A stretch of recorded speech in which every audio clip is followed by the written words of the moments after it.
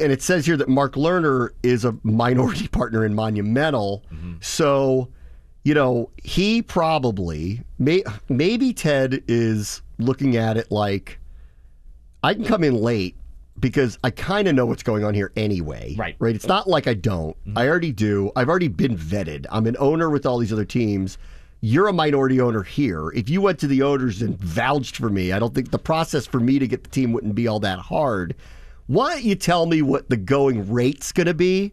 And if it's something I'm interested in, matching or topping, then I'll come in and look at it. But if this thing goes berserker and it goes to a number that's because Michael B. Kim can afford to literally do anything he wants, and he may be our, Panthers guy. Sure. Or Cohen, show up and just go, I'll throw whatever it takes to get the team, and Ted says there's a bottom line for me. Maybe he's waiting for that.